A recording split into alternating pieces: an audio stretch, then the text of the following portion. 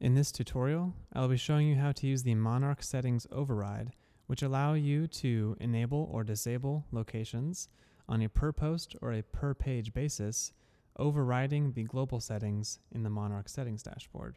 For example, I have social sidebar and inline sharing buttons enabled for all posts, but if for whatever reason I'd like to disable either of these or both of these locations that you see here on this particular post, then I can do so with the settings override option.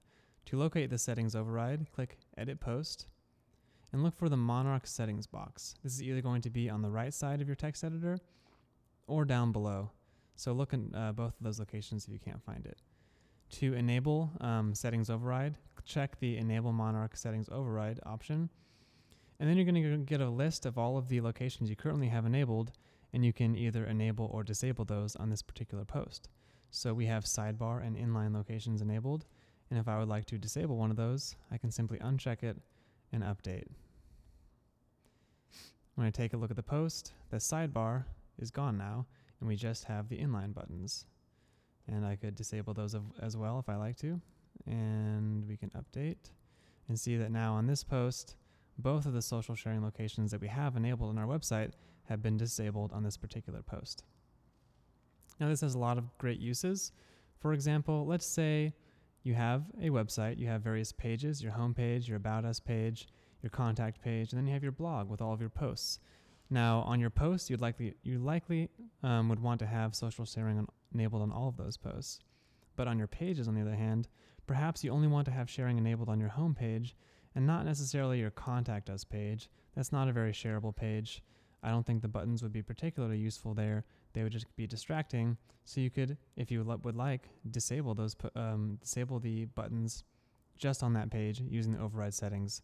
So in this case, you would enable social sharing. You would enable it for both the post type and the page post type, and then you'd go into the contact page and use the override settings to disable it on that particular page. So this is a great way for you to enable or disable different locations on different pages.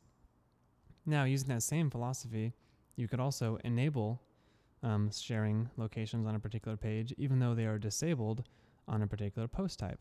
A great example of this is social media sharing. Let's say you want to enable social media sharing, but you don't want to enable it automatically on all of your posts. You want to choose particular posts that have great images that you would like to enable social sharing on. So let's give you an example of that. If you go into your Monarch settings, go to Tools, Monarch settings, and we can enable the social media sharing location. And on the On Media settings, we can actually disable the post type. So usually it's checked, we can disable posts. So this is saying enable media sharing, but don't enable it automatically for any of my posts. So right now we've enabled the location, but it's disabled by default, which means that we can go to our post, edit it, and enable media for just one post at a time. So in this particular case, I've used the override settings. I've enabled media sharing, and so media sharing is going to be enabled for this post, as you can see, but it will be disabled for all of my other posts. So as you can see, you can use the Monarch override settings to either enable or disable social locations on a per post or a per page basis.